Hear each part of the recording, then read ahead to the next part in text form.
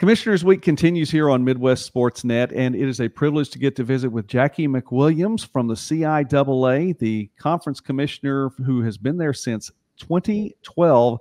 Commissioner, I'm going to ask you, just like I have previous guests here on the channel this week, to start with, how do you see your role as a commissioner? What do you see goes into that role? Yeah, I first of all, I can't even believe I've been here 12 seasons. So when I see commissioners that have been in their roles for 16 and 20 years and 22 years, I'm like in awe because it really goes fast. But I have been truly grateful for the opportunity to be a part of this conference that I was a student athlete in, and then to be able to come back and see the growth of what was left when I got here, and then to build upon that.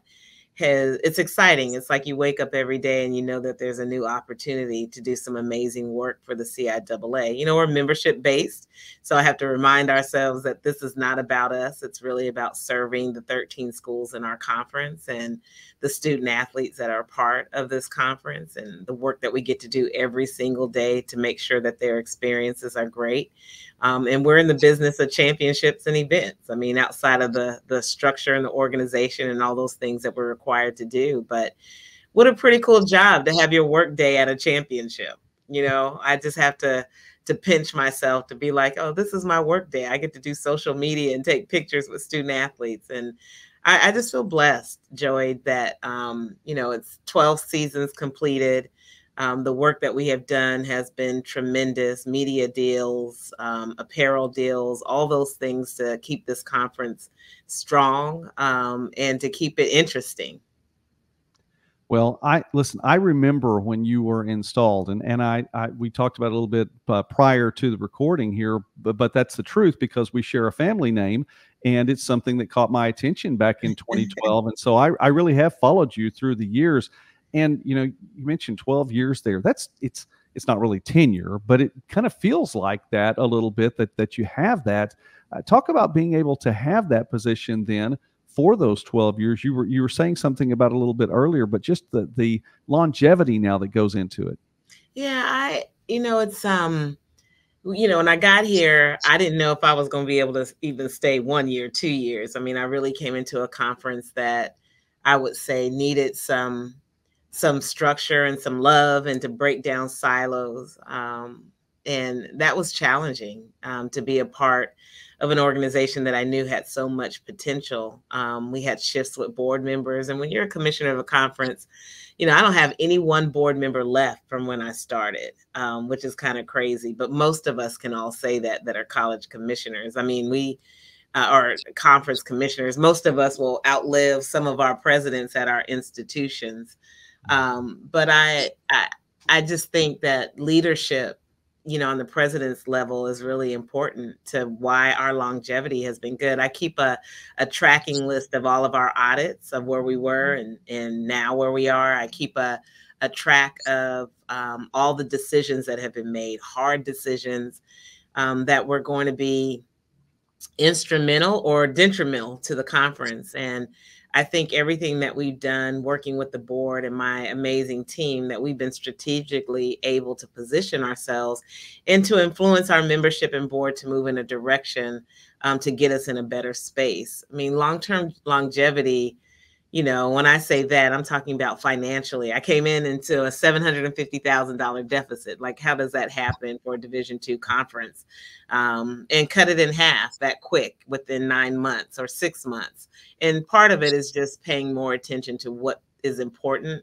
And for us, every decision that we've made, it's always been about the student athlete. When we've made cuts, even in COVID, we tried to make sure that their impact of experience, whether it was virtual or our connections with them, that wasn't impacted. So that's what's been pretty cool about this conference, that we really stay focused and true to the mission of who we are. So 12 years in, first couple of years are always tough. I always tell new commissioners, I don't even remember the first 2 years. It feels like a blur, maybe not even the third year.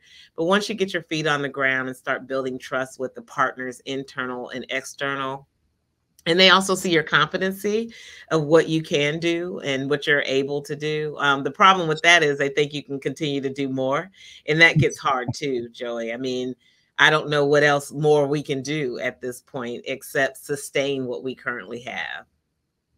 You mentioned reducing the deficit and taking care of some of the financial things like that. In 12 years, when you looked at where you were then and where you are right now, are there other milestones that stand out to you? Yeah, I'm really excited about our upcoming priorities. I mean, I don't think that we have paid or given enough attention to some of our other sports. And with this new media rights deal that we have with HBCU Go, that gives us an opportunity to give exposure to all of our team sports specifically, and then we'll work on our individual sports, but to give them that national platform every week while they're playing through HBCU Go. The SIAC and SWAC are on that platform as well. So it feels like this, national platform where HBCUs can really be highlighted. And, the station is owned by Byron Allen Group, and, he's buying up all the stations. So it really gives us a chance to be in different markets. And we had our media deals prior, but this one is a pretty healthy one that gives us an opportunity to give more money back to our institutions so that they, specifically to athletics. And so I'm excited about what we can do to give back to our schools to help their programs, but also give the exposure and help tell more stories. I mean, the storytelling is a big thing, particularly in HBCUs, to continue that legacy that we talk about. And to highlight the leadership and to value the communities that we've been serving for over 100, and our conference is 100 and going on 113 years. We're the first HBCU conference. And so I don't ever want to lose, that leverage of who we are as the first HBCU conference, some of the greatest athletes, professional coming out of here. And I don't think we tell that story enough. And so we'll be highlighting, with football. This week, we have a new site that we selected for our football championship in 2025. And we'll be moving to Durham with that championship. And it's going to give us a chance to grow that championship within this market with the other institutions that may not be competing. Van Wagner is our partner as well with our media rights. I mean, so we have a very healthy list of partners that have been with us for a long time. Coca-Cola has been with us 56 years as a partner. Yeah. That's pretty incredible. Food Lion, I think we just celebrated 30 years with them. Nationwide, it's like 17 years. So, I mean, and then we got new partners that just came on, Home Depot,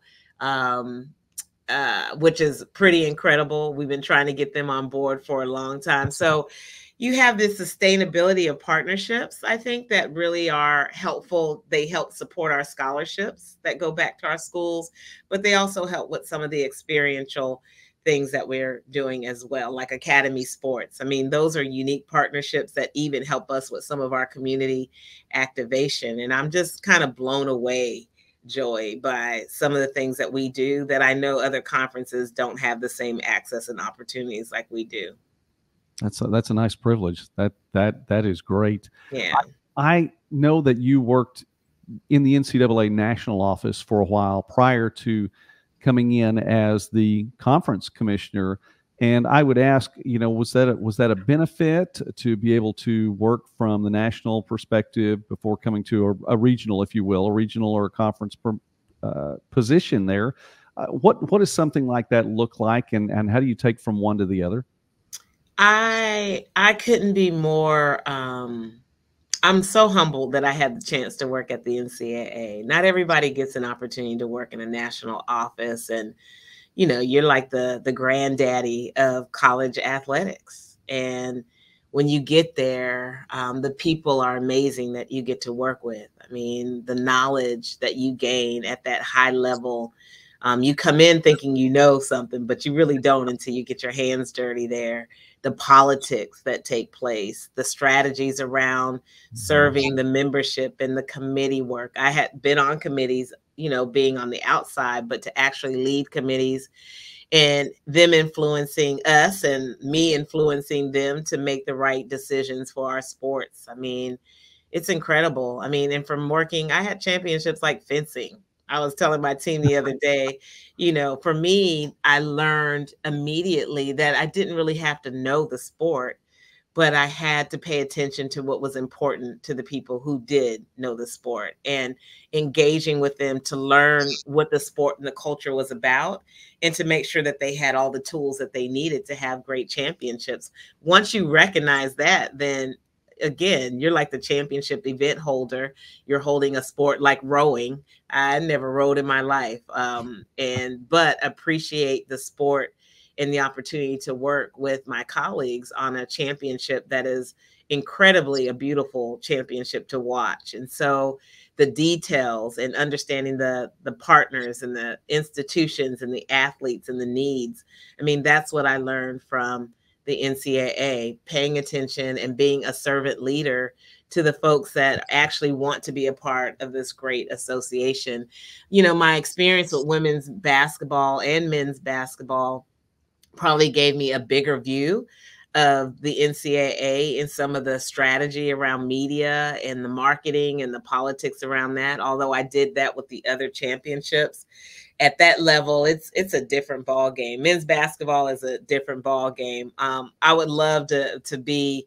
I don't want to work at the NCAA, but to be there with Lynn with women's basketball and see the growth from where it is now, from when it was when I was there, and trying to get it, I don't want to say on an equal playing field, but giving the resources and access to the women's game as I know the men's game already had. And so to be on both sides of those during my career, it definitely prepared me for this commissioner role. Honestly, I was a little nervous about when I applied for this job. It was my dream job.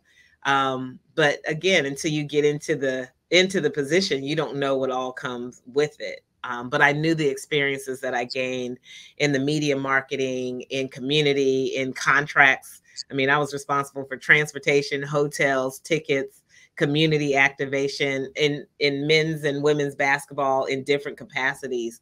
And not so much game operations. Game operations, I can do it with my eyes closed, but I really had the external part in CIAA. And what we do as commissioners is a lot of external work with partnerships. So it worked hand in hand for me. I couldn't be more grateful that I had that opportunity to prepare me for this job outside of coaching and some of the things that I did prior to the NCAA. But when I can put all of that together and sum it up to this position, I just feel totally blessed and thankful that God gave me the tools and the seeds that were planted to get me to this point. We're visiting now with Jacqie McWilliams from the CIAA. Conference Commissioner Week continues here on Midwest Sports Net, and I encourage you, please subscribe. You talked about football a little bit earlier. Let me bring something else in. You all are collaborating with the Southern Intercollegiate Athletic Conference, the CIAA, the SIAC. The football champions are going to meet to play following the regular season. Now, this will start not in 24, but in 25. As part of a partnership, and it's a bowl game, if you will, if you look at it from that perspective. Talk about what that means for the conference.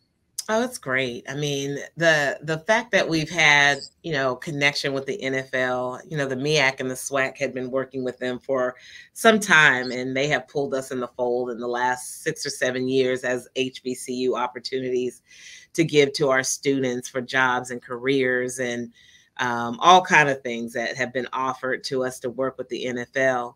The Black College Hall of Fame is an extension, and with the Football Hall of Fame, to have this game every year. And the SIAC and CIAA have been invited the last few years, and a lot because the MEAC and the SWAC schedules haven't been conducive to play in that game, which we didn't care about that anyways. We were just like, give us the chance. And so when we were given the opportunity to help select or at least recommend teams from our conferences to play, it made sense to Anthony and I, Commissioner Holman, to think about, could this be the 0-week game that our football teams, champions, could play in this game? So we had good dialogue with the Black College Hall of Fame leadership about this game in Canton, Ohio. And we all thought that it would be a great sustainable model to bring our champion teams from each of the seasons to play in that game. And so our board agreed to it. Anthony's board agreed to it. And so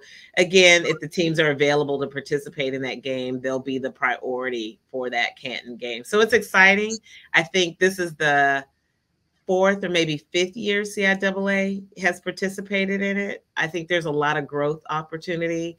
We have a lot of HBCUs that are represented in the Hall of Fame up in Canton. There's a segment of that Hall of Fame that is just Black College Hall of Fame that is absolutely incredible. I heard they were doing some new work to that space.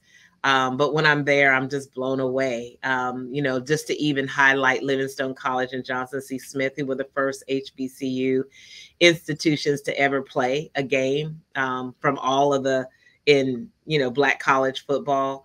And to sustain that history and to be able to do that in this game between SI and CIAA, I think there's ways to continue to tell our stories from both conferences to continue the legacy of what's so important about our HBCU football and just being a part of NCAA Division II. Well, in football, let's stay there just a little bit longer too, because you've made an adjustment to how the regular season even is played to get to those champions that we were talking about just a moment ago. Yeah. And divisional play is going to be stepping aside altogether. And so you're going to take the top two teams record-wise. So it's a bit of realignment per se. I mean, not necessarily, but it's a bit of realignment, if you will, to be able to determine a champion. Talk about what that means then within the conference. It's part of the strategy of growing football in our conference, from, moving our championship to a more central location to all of our schools, to looking at the seeding 1 through 12 for participation, like who's the top two teams. We were doing the Northern and Southern Division. And please know, there's been a lot of conversation around that for some time because we give Northern and Southern Division trophies. We highlight those Northern and Southern divisions. So that's a shift. Not a lot of people like those kind of shifts and change. But if we're going to grow football and get unique opportunities like going to the Black College Hall of Fame game, we want to position ourselves even in the alignment with selections for football selections. We want to make sure that we are aligned in the best way we can so that our schools are being considered for those opportunities. And, there's always a shift. It used to be the Southern Division was extremely strong and the Northern Division wasn't that strong. Now we're seeing the Northern Division, pretty strong, and the Southern Division is not as strong. But I just think it's going to push all the institutions to think about how they're going to grow their sport and where they're going to align themselves in this new seeding process. You talked about 12 football playing schools, 13 members, and you mentioned that a little bit earlier, 7 public, 6 private schools. That seems to have a nice balance. How does that work from your perspective? It does. I think it does. I mean, there's always rivalry between our schools, private, public, when it comes to funding, and the support of what they get for college athletics. But to have the variety and the diversity of our institutions, from very small campuses to very large campuses like Winston-Salem and Fayetteville State, or Bowie State, our bigger campuses, and then the intimacy of some of our smaller campuses like Shaw and St. Aug and Virginia Union, they all bring something unique and different to the conference. And the leadership does too, based on their priorities on their institutions, but their skill sets that they bring to the board to help us make great decisions. I have great colleagues, and I like to even think that they're even my friends that really help support me as their commissioner and give me the autonomy to do the work that they need done to move the conference. So it's pretty cool to be able to have conversations with any of them, no matter how big or small their schools are. But also, it's my job to understand the challenges that they have. And they're very different based on state, based on the size, and based on whether they're private or public institutions. So it is challenging to kind of watch what the differences of how funding and resources that each of them have. But collectively, we try to make decisions that doesn't put any of them in a position that they can't be competitive in the CIAA. If you look at what you do, and I want to ask this one is a question, again, asked throughout, but I like it. For you being a conference commissioner, is there something that you do as a part of your job as a conference commissioner, or even as a part of your personal life, that if someone looked from the outside and said, wow, I can't imagine a conference commissioner doing something like that, what part of your life would fall into that category? Oh gosh. I would say that's a good question. That's a really good question. I would say that they probably don't believe some of the political things that I deal with day to day. I mean, I don't think that people give. We are risk management people. Mhm. We put out fires. That's what we do. Yeah. We run championships, but at the end of the day, we are constantly problem solving, constantly. And I don't think people they see championships and all of that, but I think they would be surprised of the amount of problem solving and conflict management that I do as a leader in resolving between internal and external partners.